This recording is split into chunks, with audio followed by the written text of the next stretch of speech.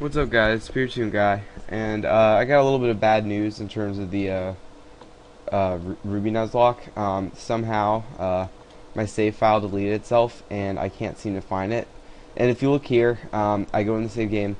These are the slots that where I have been keeping it, and I can't explain why, but it has gone deleted. So I won't be able to continue that Nuzlocke, and I'm really, really sorry, guys, if you watched that video, and I'm really mad at myself, but just stuff like that happens sometimes. I don't know how. I'm probably going to delete this Visual Boy and download one from a different source, because obviously I think there's some sort of issue with this version. Either that or it's my ROM for Pokemon Ruby.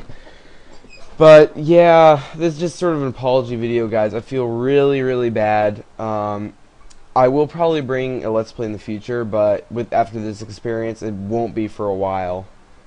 So, yeah, I'm sorry, guys. I'll see you guys later. Peace.